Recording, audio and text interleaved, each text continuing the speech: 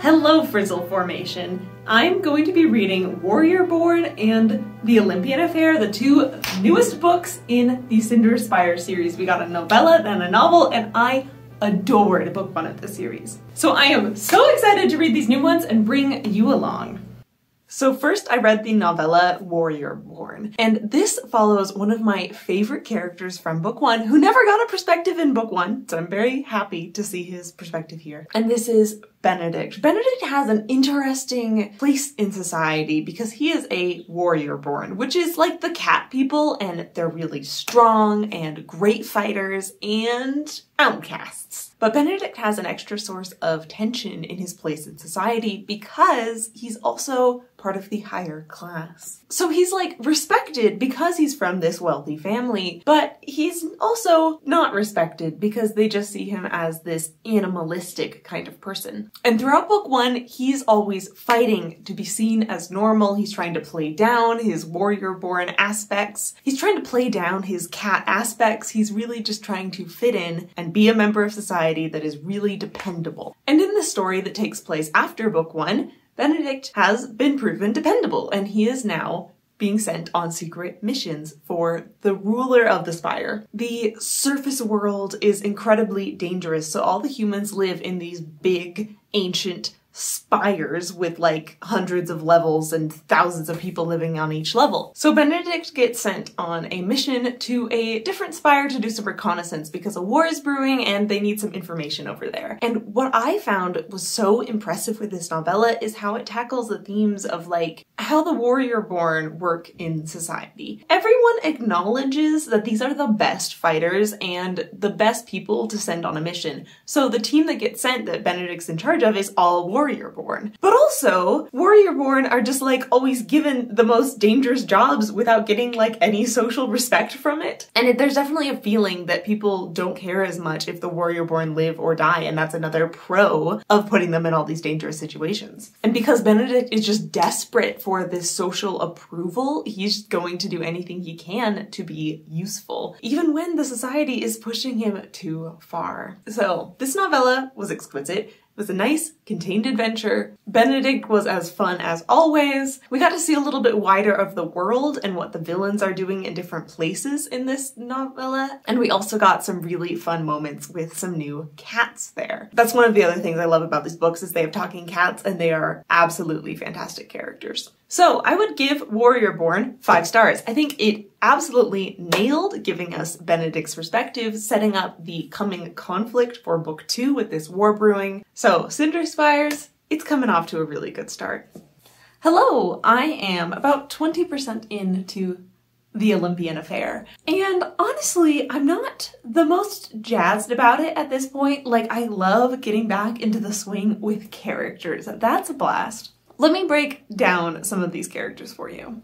We have 4 point of view characters. First one I'll talk about is Bridget. Bridget is a member of the Guard, and one of her distinguishing features is that she has a relationship with the local cat population. The cats in this book, they're smart, they talk. And her best friend cat is named Ral. Bridget also has a love interest named Benedict who's always hanging around, and he is the protagonist of Warriorborn, which I just told you about. Our next POV is Lady Abigail Hinton, a noblewoman, and her distinguishing characteristics is she's rich and she's very invested in her lover, whose name is Bayard. No, I don't love that this female character's motivations is reduced to pretty much only protecting her lover, but at least she's our protagonist instead of her male lover, you know? Bayard is good friends with our next point of view character, Captain Grimm. Captain Grimm pilots the airship Predator, who goes on missions. The second in command of his airship is Gwen, who in book 1 was part of the Guard with Bridget, but she has now moved on. She's also Benedict's cousin, which I don't think ever really becomes plot relevant, but they have a connection. Then we have Colonel Aspira, our last point of view character, and he is on Team Batty. He is muscle on the airship that is transporting Madame Cavendish. So all of these people are from Spire Albion, which is our like good guys, and Aspira and Madame Cavendish are on the side of Spire Aurora, which, yeah, they're pretty bad. They do a lot of mass murder. So Madame Cavendish is such a good villain because she is an evil, unhinged wizard. They call them etherealists. And those are all of the important characters, and I'll be talking through all of their plots as we go. So seeing all of those characters again, I love it. I'm here for it. But I'm 20% into this book, which is quite a few hundred pages in because this book is long and it still feels like nothing has really happened. In book 1, we had this war breaking out and it was a big deal because war was starting, and now there's been a 2-year time gap between the books, which I do love because it enables the characters to be in different places than they were at the end of the last book. But still, 2 years later, the war has not really progressed much. Nothing has happened with it in that time gap. And now it seems like the main plot of this book that we're gearing up towards is just like a political summit at a different spire. And I'm kind of feeling like, who cares? Why does it matter? Like, the war is already going to be happening. Spire Albion is all for war. What are our characters really hoping to accomplish here? Now, there is the rumblings of a larger plot to come because there is this big doomsday weapon in the possession of Spire Albion that can just destroy whole airships and towns. And we haven't yet gotten a close look, really, of what this is. It's implied that it might be some sort of ghostly monster thing. So I'm definitely excited to see more of that and see if our characters will confront it or can destroy it. But the fact that they're barely even aware of the existence of this monster at this point, but even with this looming threat, even knowing that the bad guys have the ability to destroy everything right now, it still doesn't feel like really anything's happening because all the characters are just in this holding pattern where they're just traveling around and still in the setup. Anyway, I have great hope that this book will improve, but so far it's just, hey, I know that character, I like that one, and like fine writing, and nothing's happening. Right now, I'm feeling like this book is too long. Like, I've only read 20% of it, and there's already a few scenes that I'm like, oh, we didn't really need that one. It could have just been cut out. There's already, like, a perspective that I don't care about and feel like it could get cut out. The Abigail Hinton, that it seems like her whole goal right now is just to protect her husband, who is a character that I don't care about on an errand that I don't care about. I think the epitome of some scenes that could just be cut out is the whole subplot right now with the cats. And it just feels like so many steps where nothing's really happening. We're not really getting to know the new cats.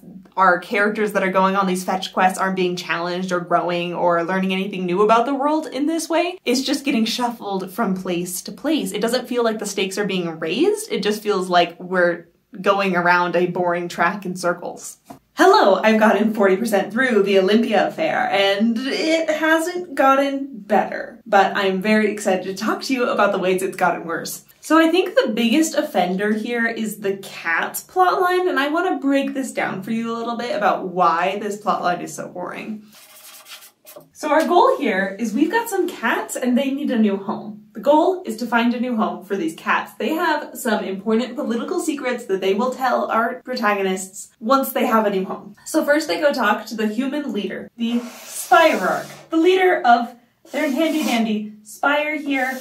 They go talk to him and ask him, where can we house these cats? They need a home in order to get these political secrets. And our tippy-top human leader here says, you know, I think you need to ask the cats that question, which is fair. So step 2. So Bridget and her cat sidekick Raoul go off on the adventure to go ask the local cats. And there are several scenes of them journeying around in the tunnels looking for the cats where not much happens. And then they finally find the cats. And you know what the cats say? You're gonna have to go ask a different cat. And all that is known about this cat is that it likes to live on the surface. So then our crew must go down to the surface and look for a specific cat in order to get permission to rehouse the other cats. So then after a few scenes of them journeying to the surface of the spire, which is very dangerous, and of course they have to talk about that for a while, they talk to the people there and they ask them where they can find this cat.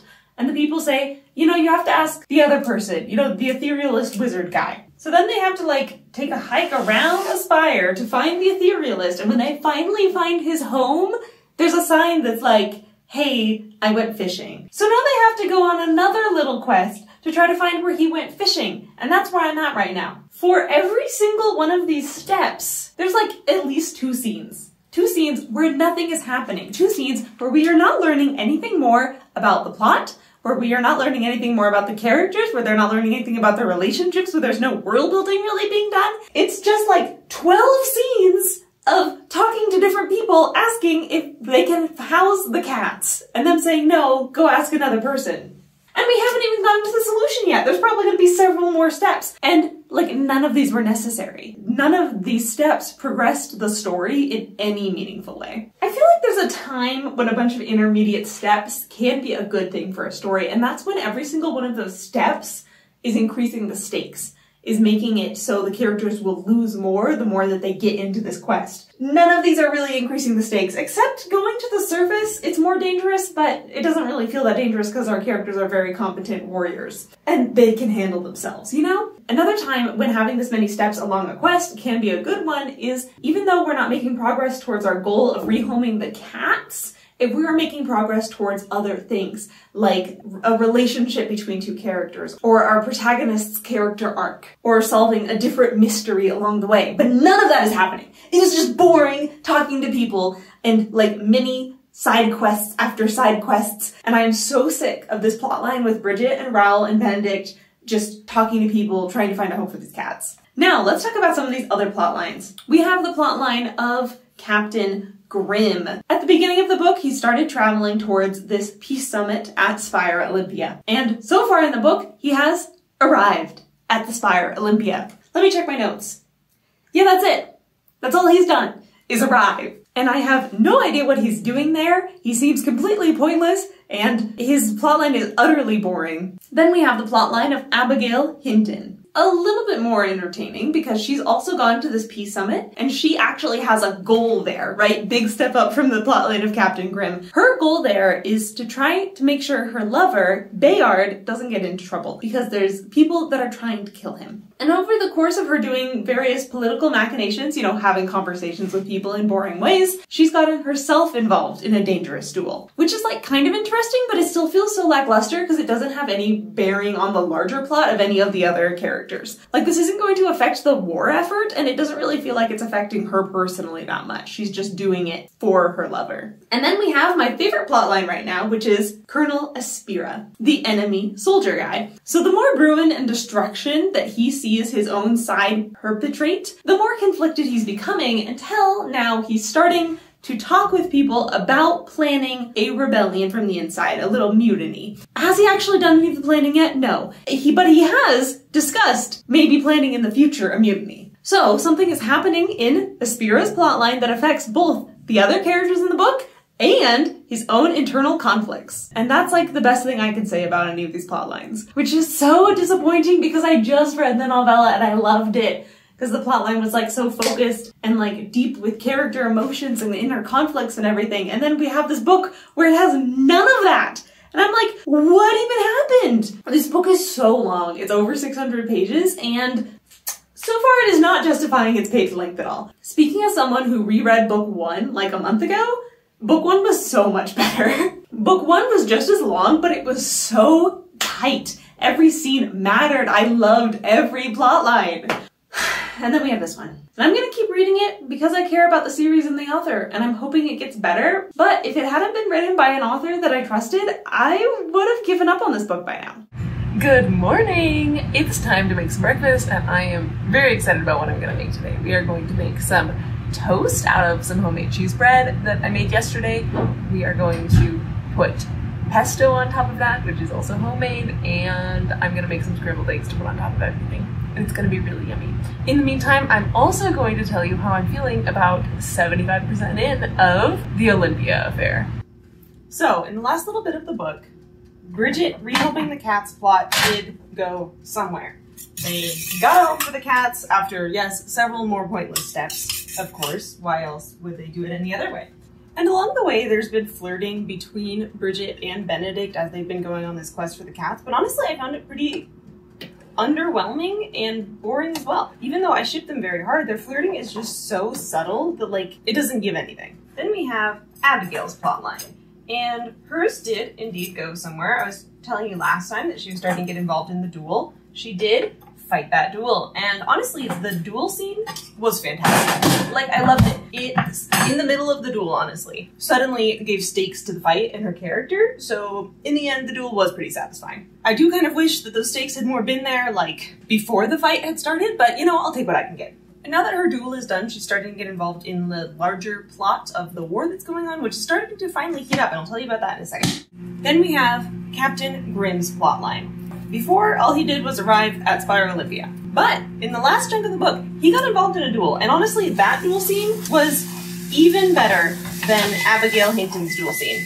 It was exquisite. My favorite moment of the book so far. So well paced, and the action was so crisp, and again, it felt like it actually had personal stakes. I think one of the things that the book hasn't done very well with these two duels is that, like, it's trying to pretend that these duels are important to the larger war effort. It's like, these ones are against the enemy nation, or people in the enemy nation, and so if we lose them, it'll be bad for our soldiers' morale or something. But, like, it doesn't feel like that'll actually make any difference, you know? These are just, like, two duels. And the book hasn't really showed me that, like, morale is really struggling otherwise, you know? It hasn't shown me why that's important in any way. Then we have the plot line of Colonel Aspira on the enemy warship and him plotting his mutiny because he doesn't like all the murdering of innocent civilians that they've been doing. So, that plot line, remember how it was my favorite? Well, now it's one of my least favorites, because what happened in the last little bit was he did a mutiny, and then it failed.